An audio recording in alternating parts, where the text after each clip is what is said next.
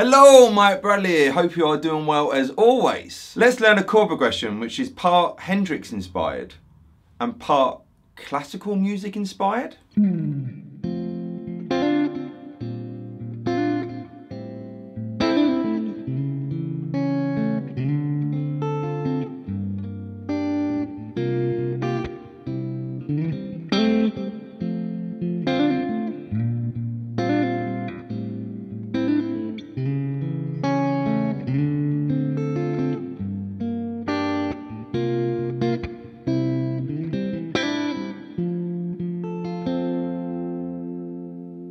Now, learning chord progressions like this and also this type of style of playing, it really helps to know your cage system, both your major cage system and your minor cage system.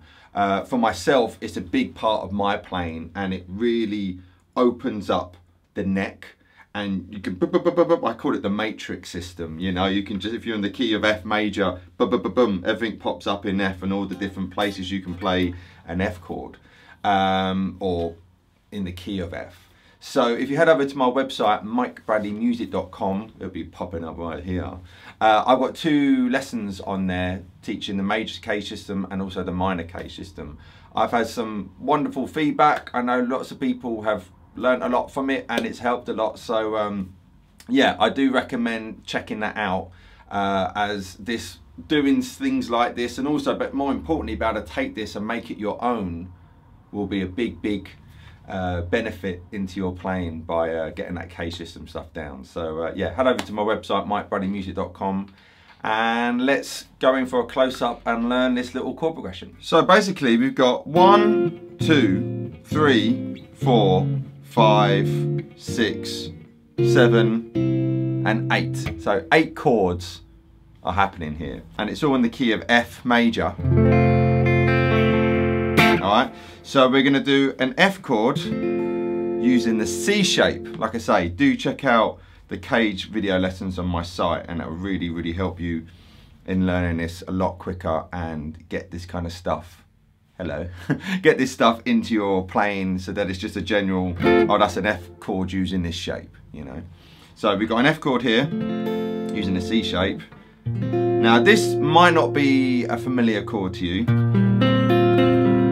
This is a B flat 6/9 chord, which is a cool chord. So if you just bar on that 5th fret on the 4th, 3rd and 2nd strings, and then your 2nd finger's on the B flat, and then your 3rd finger is on the 2nd string, 6th fret on the F note there. Alright, so you've got F chord, and I should say actually, I'm using, even though I've got the pick between my fingers, I'm doing fingerstyle here. But if you want, you know, you can use the pick, alright? So you've got an F chord to B6/9. Then after that we're going to go to an A minor 7 chord, but I'm using my thumb for it. So I'm barring on the 5th fret up to the 4th string, or the top 4 strings, and then my thumb is on that low A. And this type of playing, or any kind of playing really, it's really good to get the thumb in. It may feel a bit peculiar at first, but just kind of push through it. I remember kind of, you know, taking a regular major chord and you know, doing it like that, and it felt really weird, but I just kept doing it, and now to the point where I don't really do that. I do that all the time. Alright, so F, B6/9, A minor 7. Now this is the kind of classical influence bit. We got an A with a C sharp in the bass, which is quite cool sounding.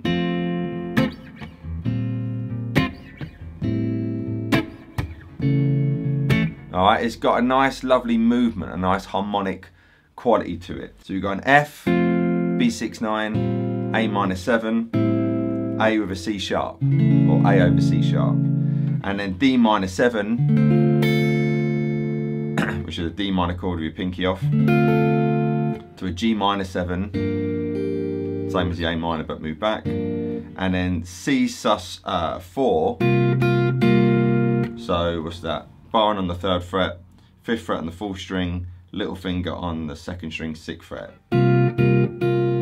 to a C. Now that's very kind of classical as well, the use of the sus chord there. And then we're back to our F again.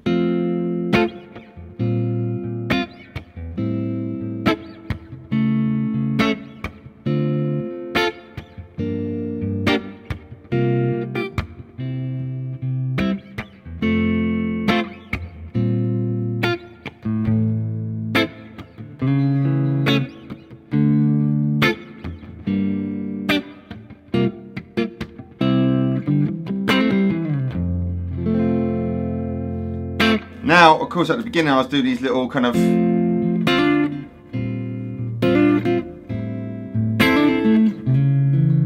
doing all that kind of stuff happening. So with the C, with the C shape using an F chord, I'm just, because round there is shape 4 for F major pentatonic again. Sorry to keep going on about it, but it's so important to know that K system, and I talk about it on those videos. So I'm not going to go into too much detail here, but yeah, there's shape 4 there. So I can do those little embellishments. So I'm just keeping that bar there and just doing that on the 3rd and 4th strings. And then I just kind of did a similar thing with my, so I'm keeping that 6/9 and hammering onto that D there.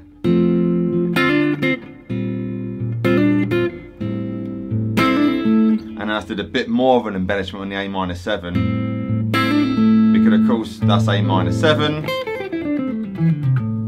I can play A minor pentatonic over an A minor chord, or of course those notes are in still the F major. You know, the shape 4 there, so let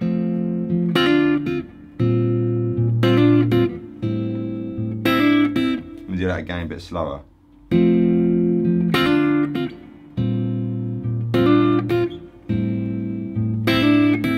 And then I'm kind of picking the A over C sharp, which sounds nice.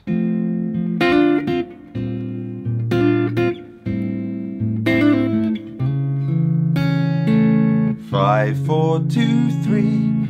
Then do a similar thing. 5, 4, 1, 2, 3 on the D minor 7. And it will kind of pick or strum on the G minor 7. Then to the sus, the C sus, into the C major. Then a nice little 5 to 7, bar the 4th and 3rd strings on the 5th fret, and then keeping that bar, hammering onto the A, back to the C, the G and C there.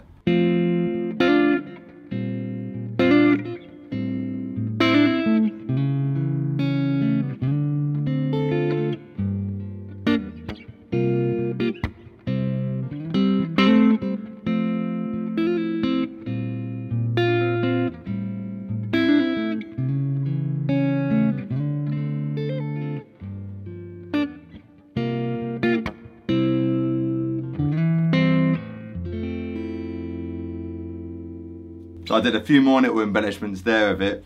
The world is your oyster. If you want to go full on Hendrix, you could kind of do...